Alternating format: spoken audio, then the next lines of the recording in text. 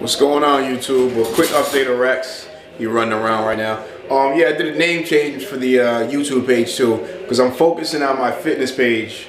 Tony's Pure Fitness. That's another channel I did. Got a new camera for it, all that. But yeah, quick update on Rex and the situation. This is his new enclosure that I'm building. It's only a start, but it's happening. It's not as big as I thought it was gonna be, but it is 7 feet by 5 feet.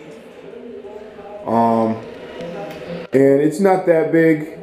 Where's Rex? He's hiding somewhere. But there he is. It's not that big, but he's gonna have this whole room pretty much once he gets to a certain size. His colors are looking pretty good. He's gonna have this whole room, like I said, and yeah, that's that. And then after I'm done with this, I'm gonna get the Black Throat monitor.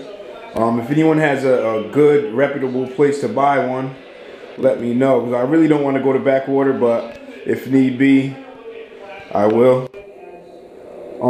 Yeah, and that's pretty much it, y'all. I'll keep y'all updated. His cage that he's in now is about half this size, so it's gonna be pretty good. Let's see if I can get him out. Sorry about the background noise. He might be a little scared, but it's alright. Come on, Rex. So you can compare. There you go, boy. So he's gonna have a lot of room.